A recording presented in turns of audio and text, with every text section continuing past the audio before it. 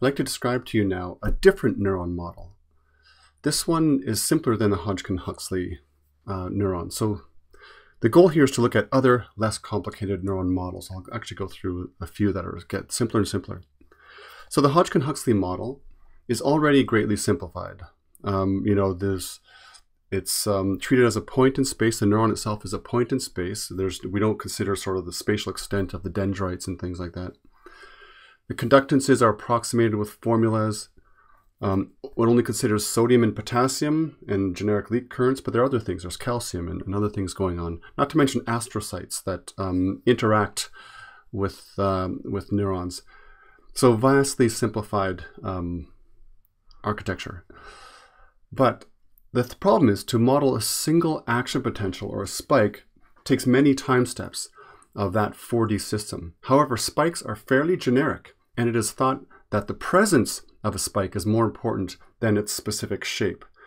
So instead of modeling the spikes themselves, we're going to offload that to some generic spike phenomenon and look at the subthreshold membrane potential and model that. So the leaky, integrate, and fire, or LIF model. The leaky, integrate, and fire LIF model only considers the subthreshold membrane potential, or the voltage, but does not model the spike itself. Subthreshold meaning the voltage or the membrane potential can be integrated over time. It goes up and down according to the input. But once that voltage or the membrane potential meets the threshold, a spike occurs, and that model, the dynamic model, gets hijacked by a different process. We stop modeling the subthreshold integration and instead render a spike and then reset things. Okay, so the leak, integrate, and fire model does not model the spike itself, only the subthreshold membrane potential that leads up to a spike. And it records, so built into the model has to be some other mechanism to record when a spike occurred. So here's the model. It's basically a capacitance times the rate of change of voltage, capital V for voltage in this case. Let's see, draw. So this C here stands for capacitance. And I'm not going to expect you to know the different electrical terms here. This GL here, as we saw in the Hodgkin-Huxley model, is a conductance. Now GL is equal to 1 over resistance. Again, I don't expect you to know these electric laws. And we'll use that in a second. But just like in the leak term of the Hodgkin-Huxley model, it's the leak conductance times the V minus VL, which is how far we are away from the zero potential voltage. Zero, whatever it was.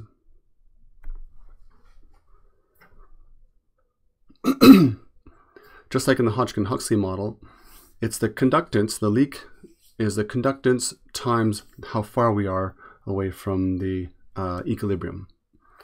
And we also have this input current here. Now we're going to use this conductance as 1 over R. So I could put this as 1 over R here, and then I can multiply through by R to get rid of that. So let's do that. So I'll have an R here and an R here, and that'll just be a 1. Okay, so I end up with RC times dV by dt equals RJ in minus V minus VL. Now this R times C here, if you work it out, it's in units of time. So we're going to call that tau sub m, the time constant. And that dictates how quickly things happen, just like the tau sub n and tau sub h and those things dictated how quickly things happened in the Hodgkin-Huxley model. Now this R, the resistance times current, we can use Ohm's law, which says that resistance times current equals voltage. And so we're going to let V in be that whole term, R times J in. Okay, so let's replace these things and rewrite this model. Tau m times dV by dt equals V in minus V minus VL. Okay, now I'm going to do a change of variables to simplify things a little bit, because we've got these, we're sort of measuring the dynamics with respect to some equilibrium voltage, VL. By the way, this model is valid only for V less than V threshold, which we'll talk about in a second. So this is the subthreshold dynamics, dynamics of the subthreshold membrane potential. Okay, change of variables. Little v now is going to be V minus VL, so how far we are from equilibrium, over VTH minus VL. So basically, that's kind of the full range that the voltage can take off. It goes from the sort of the steady state leak value up to the threshold. It can go below the VL as well, but the VL, the equilibrium to the threshold, is kind of a fundamental part of the scale. Okay, so then V, little v, goes to 0 if V in equals 0, and V equals 1 is the threshold.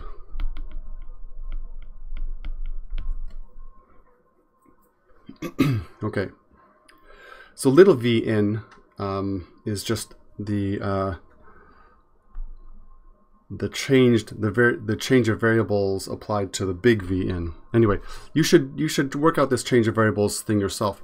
Replace big V with this little v. Well, basically you take the differential equation and you manipulate it. You divide by VTH minus VL and do the full change of variables, and you'll see that you end up with a differential equation that looks like this: tau sub m d little v by dt equals V in minus V. Simpler. This has the sort of same format as the differential equations we had for M, H, and N in the Hodgkin-Huxley model. It's basically just a leaky integrator. It's adding up its input, and it goes to its equilibrium at a rate according to the time constant, tau m. The m of the tau stands for membrane time constant. Okay, so we integrate the differential equation for a given input current or voltage until V reaches the threshold value of 1. So what does that look like? Here's the threshold value of 1, and I'm starting with some voltage here. The voltage could actually be below the V sub L, or below 0 in this case, when you change the variables. But it integrates, whatever might go up and down, but eventually it's going to hopefully hit that threshold. If the input current is big enough, it's going to hit that input current. It's going to hit that threshold. At that point, we stop integrating, and then we record a spike. A spike at time, I'll call it T1. Then we wait a little bit for tau ref, the refractory time. After that refractory time, we can start integrating again from 0. So we record a spike at time T1 in this case. And after it spikes, the neuron remains dormant during its refractory period, tau ref. It's often just a few milliseconds, and then it starts integrating again. So just to put that in the context of the Hodgkin-Huxley model, you might remember seeing these plots in the first lecture, the last lecture. Now, if you zoom in on these little spikes here, you'll see it looks like this. And when this is the subthreshold membrane potential is building up, so the Hodgkin-Huxley model does model the spike itself. So it builds up, then it has this mass. It looks more faster here, right? But if you stretch out and then really zero in on the time axis, so we're only covering just I think 10 milliseconds on the time axis. I should have labeled the time axis here, sorry. I should have labeled this time axis for that matter. And this vertical axis should be membrane potential. Anyway, from the peak of this spike to this little trough is about 2 milliseconds, 2/1000th of a second. During that time, even when there's input current coming into the Hodgkin-Huxley neuron, it's still not going to integrate anything. It just kind of ignores it. Nothing really happens. So suppose we give a constant input V in, hold it constant over time. Turns out we can solve the differential equation analytically between spikes. So from when the voltage is 0 to the time the voltage equals 1, in between there, it follows the differential equation. So I claim that this function here is a solution of this differential equation, actually this initial value problem, IVP.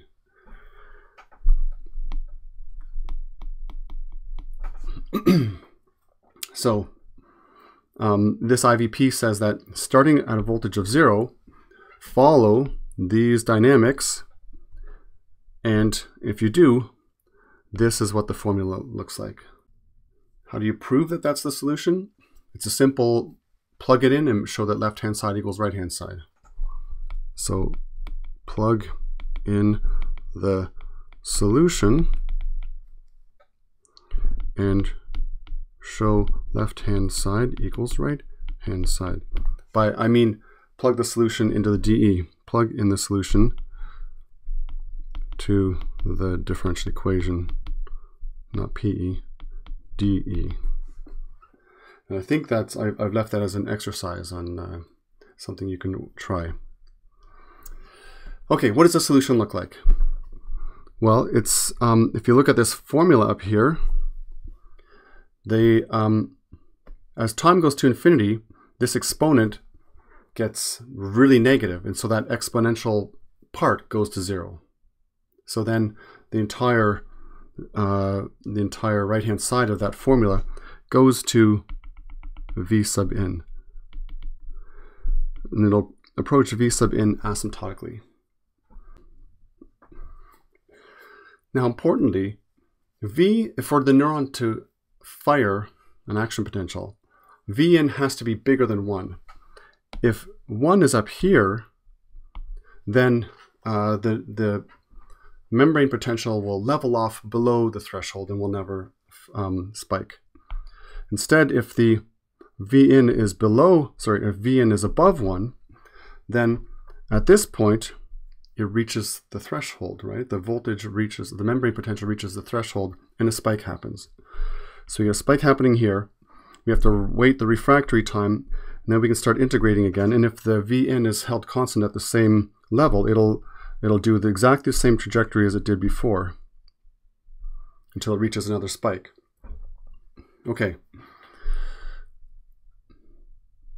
Now, in the assignment, or sorry, in the exercises, I ask you to go and use use this situation, use this solution with a fixed input current to come up with a formula for the average firing rate for a given input current. And the way the exercise walks you through this is to the firing rate is 1 over the interspike interval. So a spike happens here and a spike happened here. So this in between is the interspike interval. And so that's 1 over the firing rate. Now that interspike interval has 2 parts to it. There's the refractory period, and then there's the what I typically call T star, which is the time it takes to go from V equals 0 to V equals 1. So you put those two things together, you get T interspike interval, and then you take the reciprocal of that. When you've done all that, and hopefully you try the exercise, you'll see that G of Vn, G is a function that's representing the sort of activity, or in this case, the firing rate of the neuron, has two parts. If Vn is above the threshold of 1, then the firing rate is 1 over tau ref minus tau m times natural log of 1 minus 1 over Vn. Let me move that over a little bit. And the firing rate, of course, is 0 for Vn less than 1. Well, what happens when Vn equals exactly 1? I guess that's kind of a weird situation, because I guess it would never actually spike. So I guess the firing rate would be 0 then. Okay. Typical values for the refractory period is about 2 milliseconds. And the membrane time constant, about 20 milliseconds. It depends on the neuron, actually. But in terms of getting reasonable numbers for running these simulations, 20 milliseconds is around the right range, anywhere from like 10 to 50 or 100 milliseconds. By the way, in the exercises, I do have a simulation or some code that simulates the leaky integrate and fire neuron, and I ask you to complete one little part of it. So you should look at the exercise. All right, let's look at even simpler neuron models. Now, I guess I should point out this graph here, which I sort of skipped over. This shows the plot of this formula for varying Vn values. So Vn is set to 0.5. Like I said, the firing rate, which is the vertical axis, would be 0. So this plot goes along here. As soon as the Vn is above 1, we start to get the neuron firing. So for example, when the Vn is 2, the firing rate is around, I don't know, 62 hertz, right? Hertz is occurrences per second, so spikes per second. So this is what we call the tuning curve, because it tells us about how that neuron reacts to different input currents. And this sort of curve is quite often seen in neuroscience.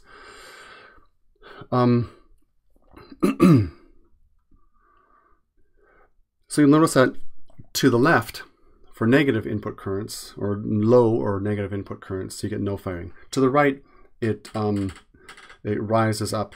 And in fact, if you were to follow this out further and further, it would eventually go asymptotic. It takes quite a while, but it does asymptote out at a certain value. And you can figure out, I'll leave it as a challenge for you, what would the maximum firing rate be, and you can work it out. You can probably take the limit of this thing as Vn goes to infinity as well. Yeah, that would make sense. Okay, so there are other simpler formulas that have a similar kind of nature. So the activity is very low or 0 when the input is low, and the activity goes up and approaches some maximum as the input increases. This general behavior can be represented by a number of different activation functions. In general, we call this kind of a sigmoidal shape, but a number of different functions have that shape. So let's look at a couple of them, a few of them.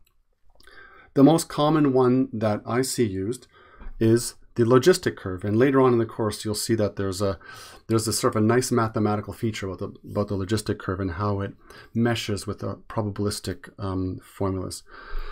So sigma is the function name we often use for these sigmoidal functions. Sigma of z, where z is the input current, is 1 over 1 plus e to the minus z. And if I were to draw that, it looks like this. It's asymptotic out here, passes through 0.5 when the input is 0, and then goes up to 1. So that's the logistic function. Another one, arctan. Arctan of z. So that's the inverse of the tan function. It has the same shape. It's got a slope of 1 here, but it goes from minus pi over 2 up to pi over 2 asymptotically again on both sides. Same shape. Same general shape. There are nuanced differences between them. Another one, hyperbolic tangent. This is tan h of z. So if you want to know what that function is, it's got to do with exponential functions. It's a sum, and it's a fairly simple expression with exponentials in it.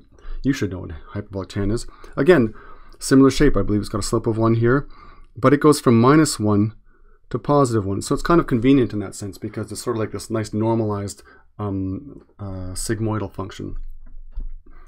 So those are 3 common options. Now, if you were to take the limit of that, let's say we're multiplying by some constant in there, a. As we choose bigger and bigger a values, this thing gets steeper and steeper. And in the limit, as a goes to infinity, we get a threshold function. Maybe I should have put the a over here. Typically, the threshold function is 0 if the input is less than 0, and equals 1 if the input is greater than or equal to 0. So we have 0 along here, and then equals 1 up here. It's also called the Heaviside function. The reason I said, see, it goes between 0 and 1. You can imagine another version that goes from negative 1 up to 1.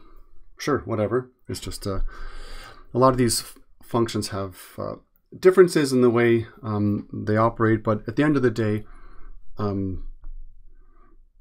they represent a class of functions that achieve sort of the nonlinearity, the nonlinear aspects that we need to run these neural networks. Okay, so a bit away from the sigmoidal functions, and this is the ReLU function, or the rectified linear unit, is one that doesn't go asymptotic on the right hand side, but it just keeps climbing. So ReLU is just a clipped linear function. So I could just draw a line and it goes from negative infinity up to positive infinity, but instead we clip it at 0. So let me just redraw that. So the ReLU comes along here and then goes up linearly. So one way to represent that is the max of 0 and z. So this is a very commonly used activation function. What I'm describing here are what are called activation functions. So these are the functions, and including this tuning curve here. This is how the neuron takes its input and translates it into some activity, the activation function. So we've got the logistic activation function, the arctan, hyperbolic tangent, threshold, or Heaviside if you like, rectified linear unit. These are all common activation functions that are used in neural network programming. Another one, which I'll just quickly mention, is the leaky ReLU. I won't write the formula, but it's the same sort of thing as the ReLU, except it goes negative a bit, and there are some advantages to that, but we won't look at them right now. And I think there's another version that has just a negative slope. So the slope changes. It's 2 linear functions that go together, but they just change slopes at the origin. Okay, now those activation functions, all you need to know is the input current, and then you can compute the neuron's activation. There are some activation functions which are very useful that act on a collection of neurons. So these are multi-neuron activation functions. So let's look at a few of these. Softmax is like a probability distribution or a probability vector. So its elements add to 1. What we have is a collection of neurons in the output. So maybe we've got 5 neurons in the output. Now each of those, the values of each of those will depend on the values of all the others. And you'll see that in a second. So let's say Z is the input current for all these. So the Z is a vector because we've got Z0, Z1, Z2, Z3, Z4 feeding into these 5 neurons. So the soft max of Z, so let's look at Z, let's think of the index I guess. So let's say these are indexed by I. So when you run this soft max activation function on this collection of output neurons, let's look at the ith element of that. It's equal to e to the zi divided by the sum over j of e to the zj. So basically, you look at the input current, let's say zi, and then you imagine that each neuron is e to that. And then you basically normalize all those activations according to their sum. So you might have seen the softmax in statistical courses. So then by definition, just by the way it's designed, if you add up all those soft maxes, they equal 1. So in that sense, it creates a probability distribution. So as an example, I've got a bunch of input currents here. Notice that some of them are negative and some are bigger than 1. The input currents are not a distribution, but you take the exponential of all those and then you normalize them according to their sum and you get softmax. And in this case, I believe the numbers are this: 0.06, 0.9, 0.009, and 0.031. Does that add up? I'm not sure. Whatever. And so graphically, here are the input currents, but here is the softmax, and that looks like a probability distribution. All the values are between 0 and 1, and they add up to 1. And now again, if you were to take the limit of that, again, you can imagine throwing some constant in here. I'll erase that because we're not throwing a constant in there. But if you were, you could imagine taking the limit of this softmax function to get what we call the one hot. It's an extreme of the softmax where only the largest element remains non-zero while the others go to 0. So in the example we have up here, the one hot would give us, well, this is the maximum here, so it would be 0, 1, 0, 0. So that gives you a survey of some of the simpler neuron models. Throughout most of this course, we're going to use things like the logistic function or the hyperbolic tangent function or the ReLU function. Those are activation functions that are often used in neural networks, where you get that each neuron is adding up its input to get its input current, and its input current goes through this activation function to get the neuron's activity.